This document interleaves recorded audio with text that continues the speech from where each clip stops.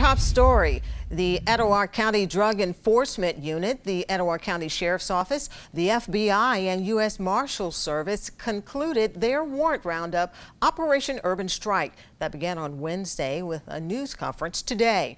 Drug Enforcement Unit officials announced at the news conference that enforcement agencies successfully arrested 32 people on warrants. From the roundup list of the original 63, additionally, there were 8 collateral arrests that included arrests for 2 manufacturing cases and the seizure of 2 labs, as well as 6 other collateral narcotics cases and the seizure of 1 additional weapon.